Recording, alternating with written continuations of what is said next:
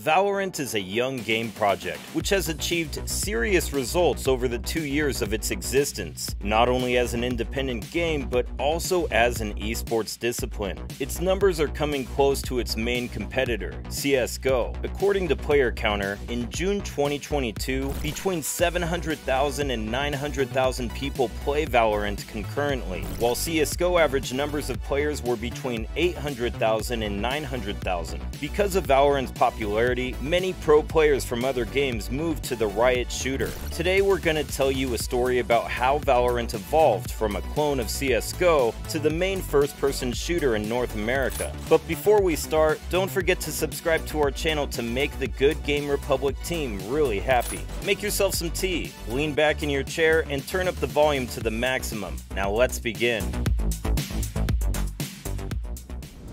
The development of Valorant started in 2014. The original idea for Valorant is credited to the game director Joe Ziegler. The game was created on the Unreal Engine. Therefore, the development of an online shooter was carried out for quite a long time, more than 7 years. Valorant was announced with the codename Project A on October 15, 2019, through Riot Games' 10th anniversary edition of their Riot Please blog, which celebrated 10 years since the release of their multiplayer online video game League of Legends. In an announcement video, Anna Supercake Stonlin, the executive producer, describes the game as a character-based tactical shooter which focuses on competitive aspects and includes precise gunplay. She also states that the game takes place on a beautiful near-future Earth and features a lethal cast of characters, each with their unique abilities. Valorant was released in June 2020. The new game received a lot of attention from the community and professional gamers as well,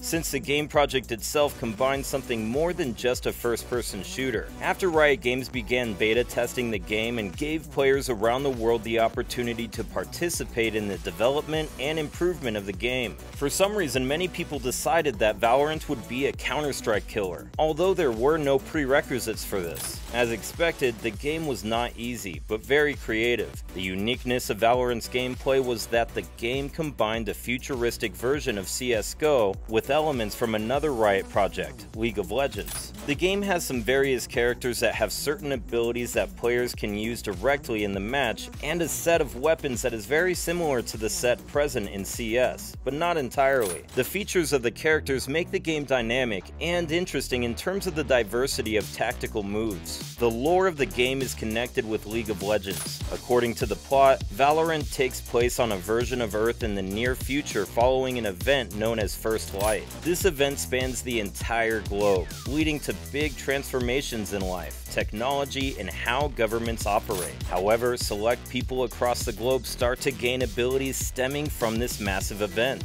These gifted individuals are called Radiants. In response to the First Light, a shadow organization founded the Valorant Protocol, which pulls together agents from all over the world. These agents consist of Radiants and other individuals equipped with Radiant technology. Due to the backstories of these characters, the Valorant team features interesting dynamics as the individuals not only sometimes know each other, but they also come from a wide spectrum of backgrounds ranging from crime to the military. Almost immediately, many streamers, bloggers, and just gamers began comparing Valorant with Counter-Strike, often criticizing CS for dullness and lack of updates. The community began to criticize CS very strongly. Furthermore, part of the community was right about the seriousness of Valorant as a long-term project, since Riot Games, unlike Valve, is really actively engaged and developing their game, constantly adding something new and also attracting players, giving them the opportunity to express their opinion about certain updates. In this regard, Valorant gained some fame even before it officially became an esports discipline. A few months later after release, many North American players began to actively move from CSGO to Valorant, which was considered by Riot Games as an esports game. The reason for the move was simple. There were no opportunities for Tier 2 players in NA and CSGO. Over time, the Europeans began to move too.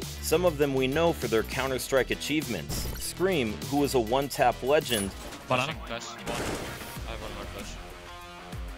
2 more banana. Flashing. Woo! Why so joined Liquid's Valorant roster and became one of the best players of the game. Mixwell, who was one of the most notable members of the Spain CSGO scene of this time, moved to Valorant and became a permanent IGL of G2. They don't have weapons here, so trying to get it done at short range, and they are going to be low armored. You see Mixwell takes care of Draken instantly.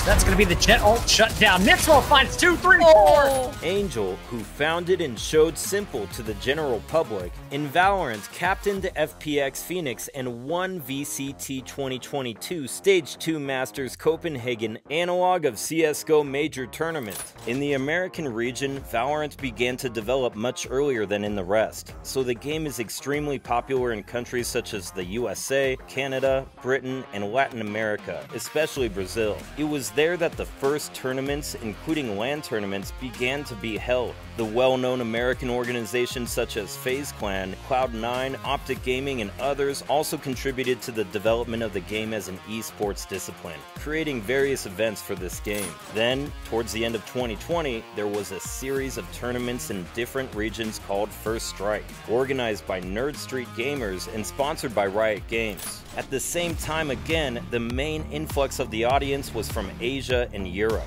gaining new players every day. Riot Games in turn decided to come up with an unusual tournament structure, thanks to which any team could prove themselves and get into the World Championship called VCT Champions. To do this, Riot came up with the Valorant Champions Tour system for different regions. For now, there were 2 seasons. The essence of the idea was that the passage to the main stage depended on the results in turn-based tournaments. To begin, your team has to take prize places at the Challengers stage to qualify for the Masters. The debut Valorant Major was held in May 2021 under the name VCT 2021 Stage 2 Masters Reykjavik with a prize pool of $600,000. Champion of the event became Sentinels with Canadian Youngstar 10s in its roster. The tournament received good reviews from the gaming community, and of course, one cannot fail to note the high-quality organization of the tournament and its holding.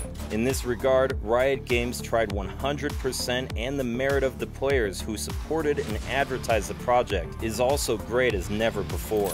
The second major VCT 2021 Stage 3 Masters Berlin also did not go unnoticed. The prize pool was raised to $700,000. Thanks to the victory of the Russian team Gambit Esports at the tournament, the games began to slowly gain popularity in the post-Soviet countries, mainly in the Ukraine, Belarus, and Russia. The outcome of VCT 2021 was the World Championship. VCT Champions 2022 played in Berlin. 16 teams, 2 Masters champions, 10 best teams of regional rankings, and 4 last chance qualified squads were fighting for a $1 million prize pool. The main favorite of the tournament was Gambit, but in the grand final it was beaten by the second best EMEA team, Ascend. In 2022, Riot Games decided to create a series of regional leagues called Valorant Regional League, VRL. The point was to develop the Tier 2 scene, as well as the development and boost the average team level of the game in different parts of the world. By the way, the community liked this idea as it is a great opportunity for young players and emerging organizations to showcase their skills to start in small tournaments. In 2022, there were 7 organized divisions: Spanish, French, Northern for the UK and the Scandinavian region, East for Eastern Europe, MENA for the Arab countries in the Middle East, Turkish and DACH for Germany, Austria, Switzerland, and Luxembourg. All these tournaments are aimed at discovering new talents and future Valorant stars from different continents. In 2022, Valorant Champions Tour became much greater earlier due to COVID restrictions. Masters and Champions were played offline without viewers, but in the current season, Masters and Champions plan to be played at large arenas in front of the crowds of fans. But the hype of Valorant in some regions was so big that Riot decided to organize even Challengers stage to play in arenas with thousands of viewers.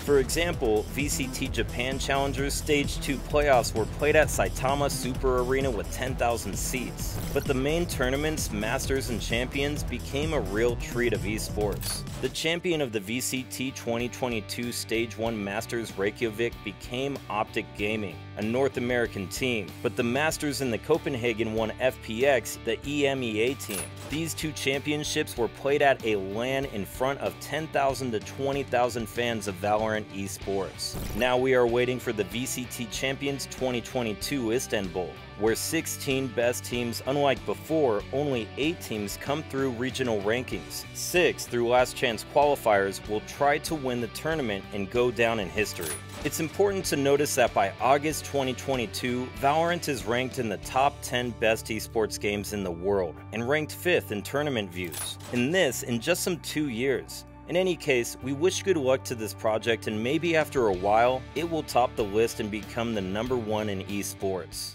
And that's it. Did you like the video? If we missed something, write about it in the comments. Support your favorite champions, play Valorant, and don't skip Chamber after the nerf. He's still a good hero. Peace.